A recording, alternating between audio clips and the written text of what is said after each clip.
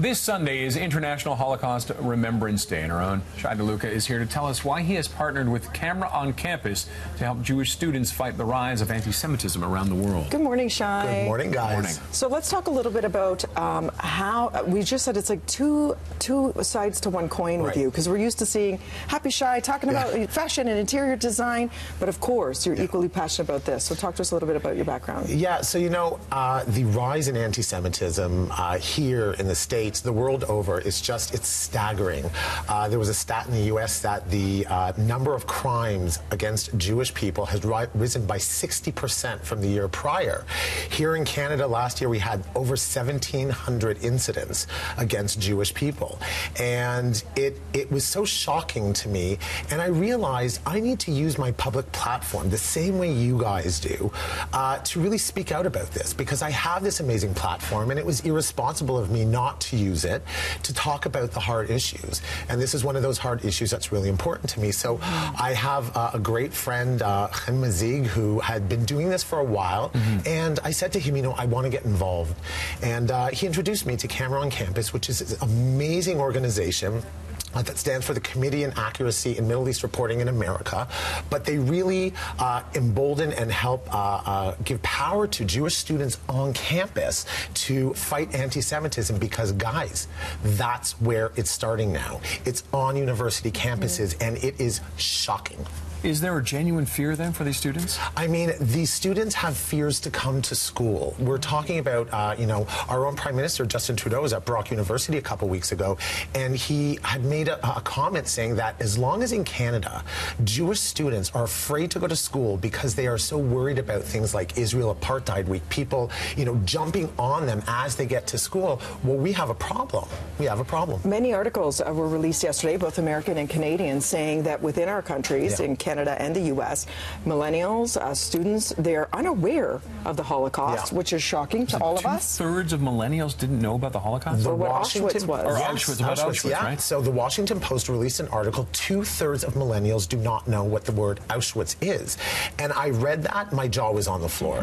Thinking to myself, you know, we have one of the best education systems here. The U.S. certainly is, you know, ranking high. How is it that you do not know what Auschwitz is? We have to do better. And if we don't learn these things, as the saying goes, we are doomed to repeat those same mistakes. Absolutely. So what is Camera hoping to do? What are they working on? So, you know, the thing is that we have to look at anti-Semitism for what anti-Semitism was traditionally as opposed to what it is today. Anti-Semitism traditionally people know, because people know about the Holocaust, though, like we said, millennials are, you know, going to need an education. But anti-Semitism today has taken on a new face. It's what we call anti-Semitism and anti-Zionism.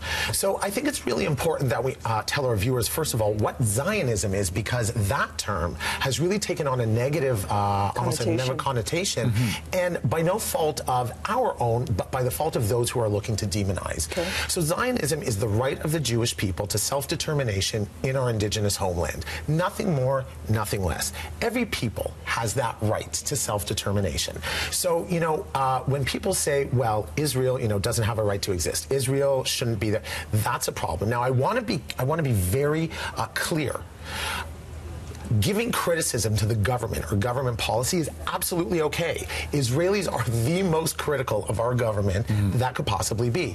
But we talk about the 3 Ds: dehumanizing and delegitimizing, double standard, and demonizing of Israel. If any of those 3 things, when you are talking about the state of Israel, fall into that category, you are then crossing a line into anti-Semitism and not just legitimate criticism of the government. And that's how this new face has come about, because people are so conscious and they're worried about people saying, you know what, you're overtly anti-Semitic. We have to find a way to do it in a way that is not as overt. And we have to talk about it. So how do people get a hold of speakers like yourself or schools? How does that work so that you can come and talk to classes or gymnasiums and inform and help inform? Yes, absolutely. So Camera on Campus is the organization that I'm working with. You can reach them at Camera on Campus. Of course, there's cameraoncampus.org, I think, is their website. And, you know, this is it's a great initiative. I did an entire entire tour in the UK about a month and a half ago.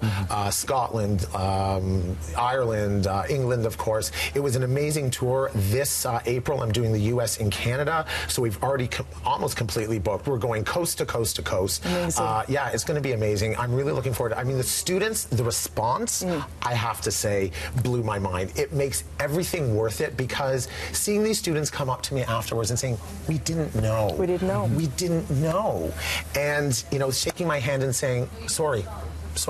About the world's history or our own history. Yeah, we it just sounds like it's a chance for everybody to have a conversation. Yes. We weren't taught about residential schools, and now the kids are. It's part of the curriculum. So we have to make sure we definitely talk about the history. So again, we don't make the same mistakes. Thank you, Shai. For more information, if you'd like Shai to visit your school as he's doing these tours, just message him at Shai DeLuca or at Camera on Campus. We'll have the link, breakfasttelevision.ca. Thank you, Shai. Thanks, guys. Let's head over now to Stella. Oh, we're going to break first. Stella after.